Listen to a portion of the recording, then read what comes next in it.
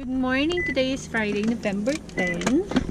And we're going to Hill. Magpapagupit si Brent kasi ang haba na sobra ng buhok. Pati si Ala magpapagupit din.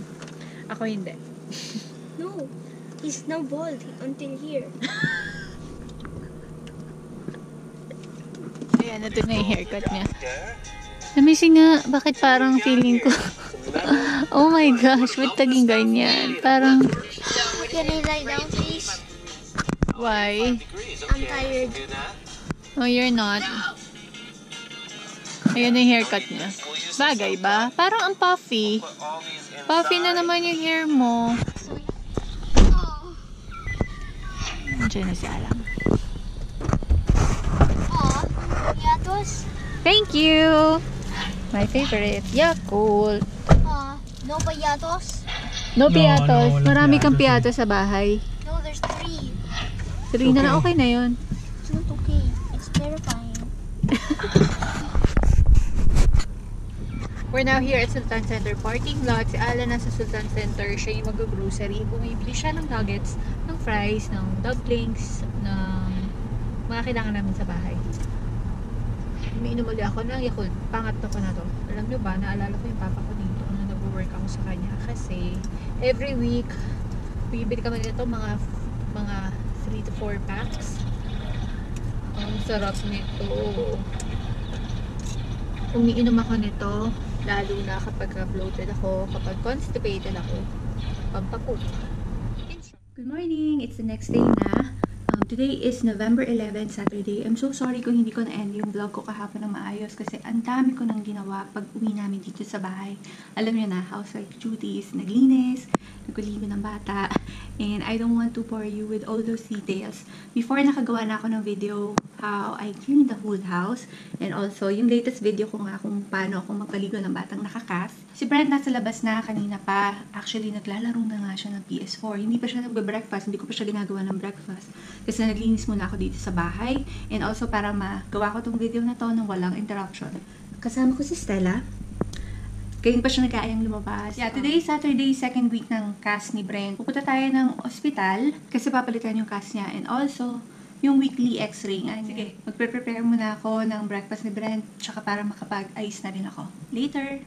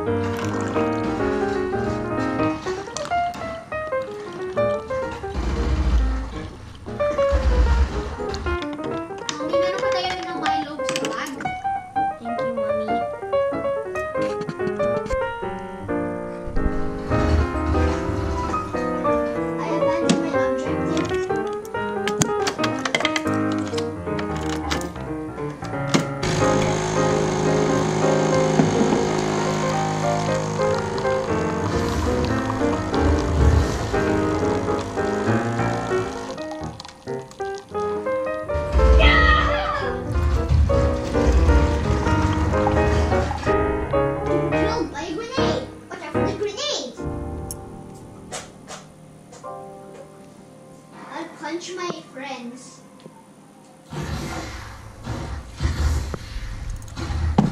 No!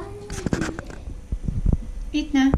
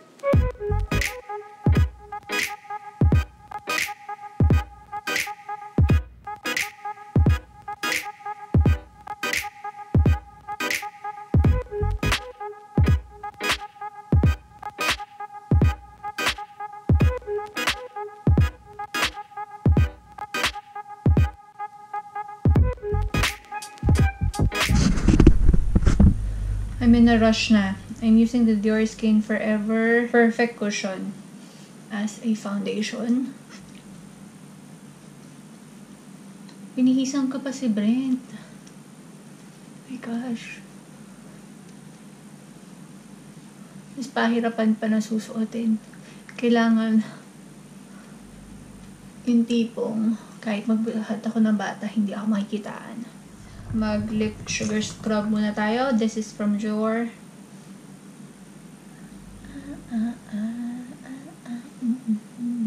Hindi ko na siguro isi-set kasi I have very dry skin. Mag-ano na ako, finishing powder na agad. I'm using the Hourglass Ambient Lighting Palette.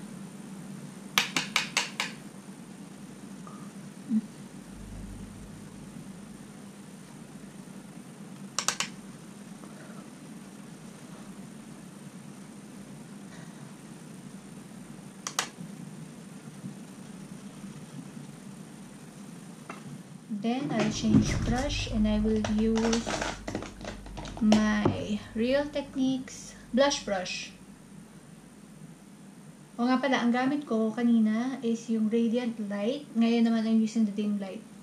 Pag ito yung gamit ko na finishing powder, ang dami kong compliment na nakukuha na parang glowing daw yung skin ko. Ano ba yung buhok ko?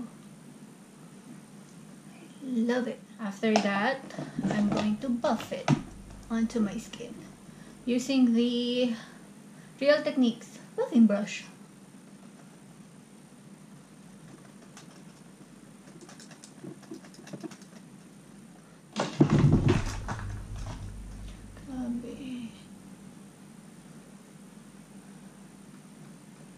I'm going to use my Anastasia Beverly Hills Dip Brow Pomade in Blonde.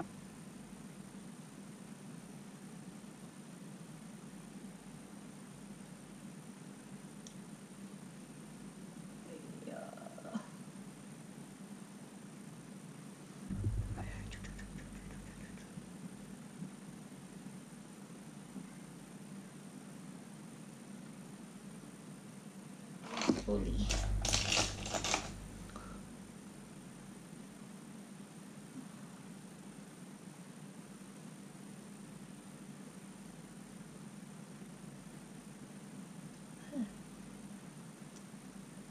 For my blush, I'm going to use this. This is the Dior Rosy Glow. And the brush I'm going to use is from Real Techniques Multitask Brush. Mommy? Yeah? Tapos ka na ba? Almost. Almost? Yeah. Why?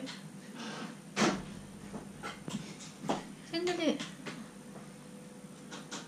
I go so fast on my crutches now. Good. Then I'm going to curl my lashes.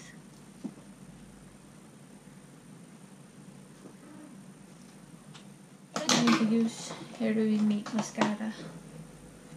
As always.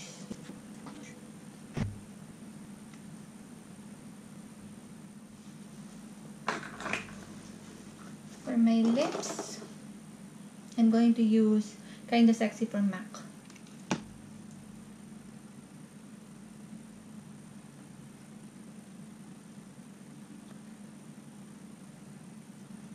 To line my lips, I'm going to use Inglot lip pencil in number 17.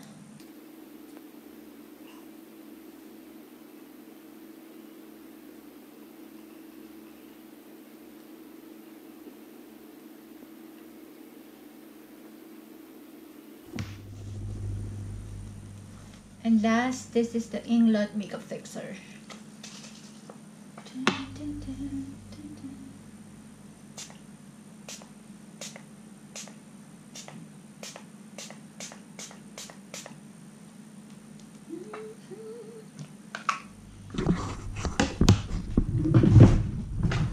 think I'm done. Baba. Perfume ko yung Chopard. I don't know. Hindi ko alam kung anong pangalan nito.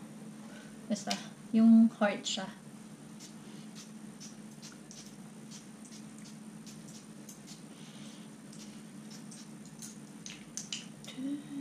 Ring. Watch.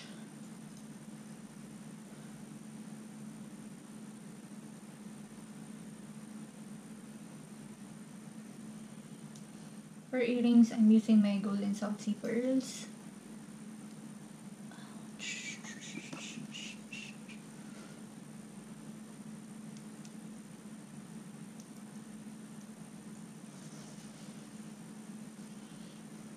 I think okay na. For bag, hindi ko pa alam yung gagamitin ko.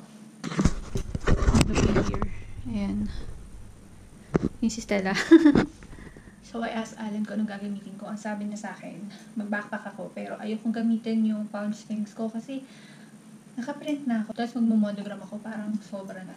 So, ito yung gagamitin ko. Yung Sorbonne. So, yung toiletry pouch, card case, what do you call this? My clay, tissue, tapos yung catch-all ko. Nandito yung hand sanitizer, face mist, ito. And ngayon, ito na ilalagay ko. Later. I'm wearing this top from Zara, jeans from Express, my shoes, my Tory Burch Reva flats in color blue. I don't know the exact name of this color. Ayan, tapos my backpack. Sunglasses, Dior Metal Eyes 2. Okay. Bye. Na siyang umakyat. Ako na lang dito. Oo, doon ako sa, para hindi mo na ako masipa. Wala, init na ako. Pinagpawisan na. Sige. Ba't dyan lang siya? Masyadong mag-worry ang daddy mo sa'yo. Ayaw niya mag-isa ka dyan. Gawin ka ng kalokohan. I will. Hindi na maaraw masyado ngayon. Pero ang Brent, tagal ng dating ng winter. I'm hot. I'm hot. I'm hot. Saksak mo muna yung, Wi-Fi.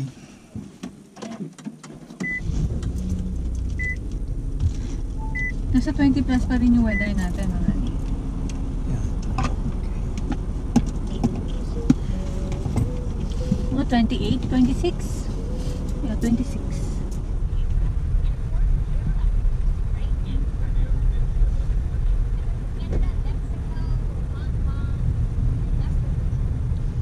Hindi ka namin sa x-ray. Tatago na ako dito sa changing room habang hindi x-ray si Brent. Ayun siya.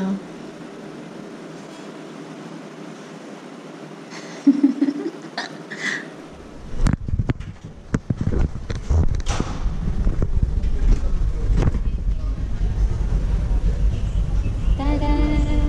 Finish na. Hintayin natin 10 minutes. Ay, sorry. Hintayin na natin. Para hindi na pabalik-balik. Yeah. Ayan, iti-change na yung cast niya. Uy, it's okay. Uy. Bakit? Bakit ninenervous ka? Baka kung makulops. Kailangan ko yung x-ray mo. Medyo lang to, Maingay. tikil. Ayun lang. Oh, yun lang. Basta wag ka malikot. Pero ganito ka, dito ko hiwain. Oo, magkabilaan. Yes! Kaya dapat nung Thursday, pinalagyan mo na ng sulat yan eh. Sige na. Ayan. Ganito. Don't move, ha? Don't move. Ganyan na. Oo, kaya. Hindi, you're not.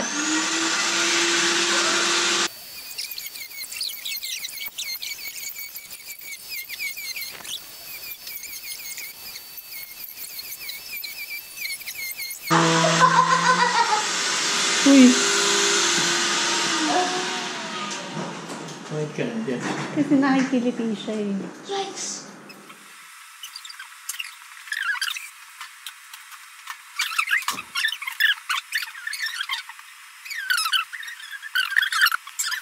In fairness, malinis. Yeah. Buti hindi lumabas yung bone niya. Mm-mm. Kasi may tendency lalabas yun kasi pointed siya. Mm-mm. I feel weird. Yeah, next time be careful. Bakit? It's the same pa rin. Tignan mo, ilapit mo nga. Pareho rin naman eh. Parehong nililinis. Sabon pa. Yeah. Diba? Masakit, hindi. Nakikiliti siya. Siyempre, tagal niyang medyo maasim na yan. No, don't move. Let him clean it. Tumingin niya. Huwag mo igalaw.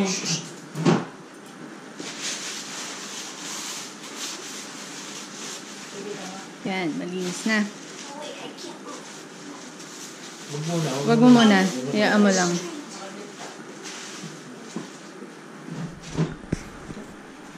Hindi, yung isa lang. Kaya lang dalawa yung Siya na lang. No problem. na-fracture niya. Oo. Hindi. Wag. Don't move. Huwag mo igalaw. Kasi ay yung tuhod niya, 'di ba, parang na-stuck ng matagal. Kaya ganyan talaga, hindi mo mabebend.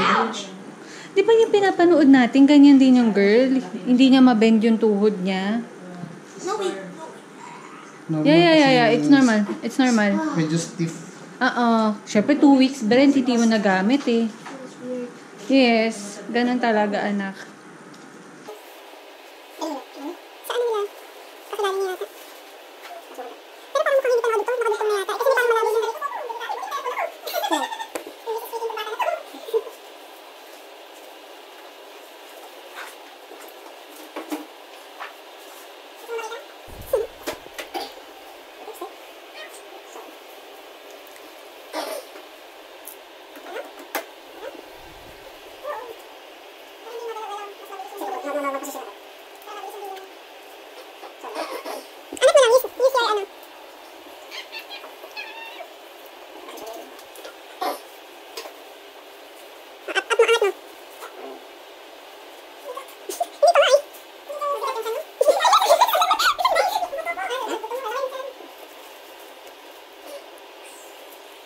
Sabi mo, Nathan, watch this.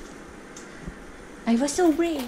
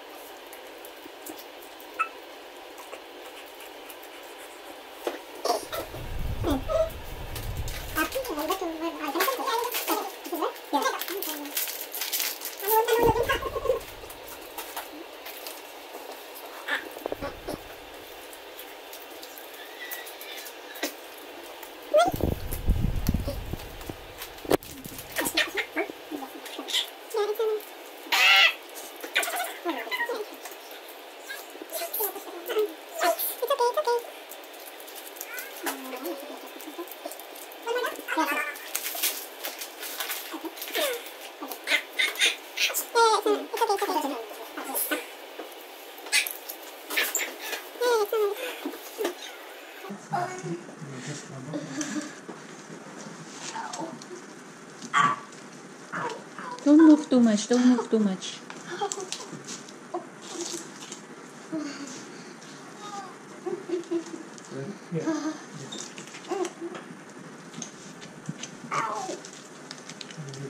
You're too brave, friendly. Good.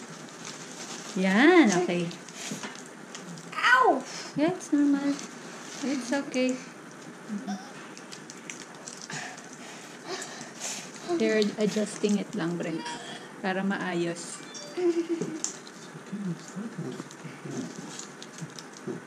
Ow! Ow! Yeah.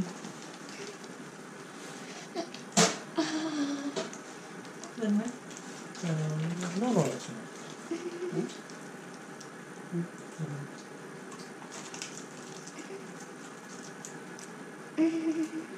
Ow! Once more. Okay.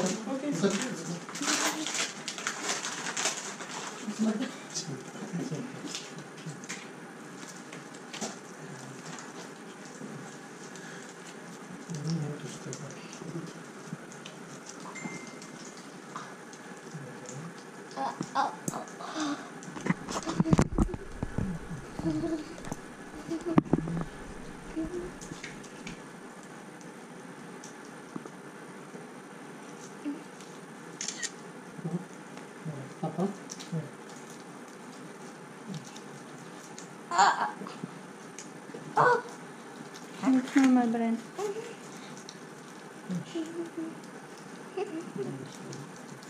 Gel.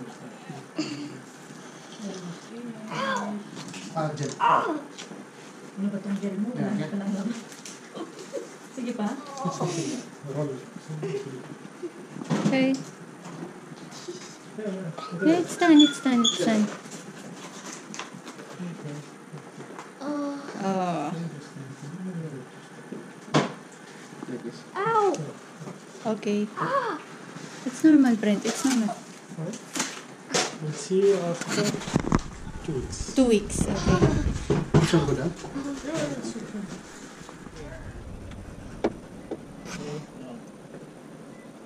Okay? Masakit konti lang eh. Oo, ganun talaga. Kasi in-adjust, anak. Kaya? O, angat kita. Just help with your foot. Yeah. You have to push with the other one. Yeah, okay. Go. Come on.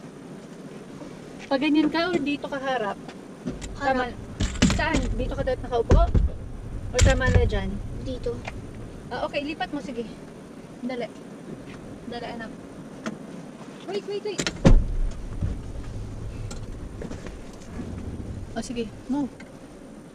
Okay na. Okay na. Okay na. Move ka, ha? Nandito kami ngayon sa may parking area ng Lulu Hypermarket. Kasi si Alan kailangan mag-grocery dahil kailangan niyang bumili ng ingredients para dun sa inimbento kong mac and cheese. Si Brent kasi nagre-request. Ayan si Brent nasa likod. Tapos ka na magbilang ng chocolates mo? Binila ko ulit siya ng chocolate sa pagkakas kasi maganda yung impact ng doctor. Ng doctor from New Moasat Hospital. Last time sinabi ko New Masawat. May mga nag-correct. Thank you so much dun sa nag-correct, natatawa ko. And I'm very sorry kung mali-mali yung sinabi ko ng last time. Regarding to sa feedback, his leg is recovering well. Yung cast na pinalit sa kanya, sabi ng doctor kailangan itapak-tapak na niya para mag-contractor yung muscle. For 2 weeks na itong susuotin, and then papalitan hopefully ng below the knee. And yun yung cast na pwede niya talagang itapak-tapak. Sa mga nag-send ng mga well wishes kay Brent, thank you so much. Sobrang na-appreciate ko. And sobrang natutuwa rin si Brent sa mga nagme-message din about dun sa condition niya. Thank you so much.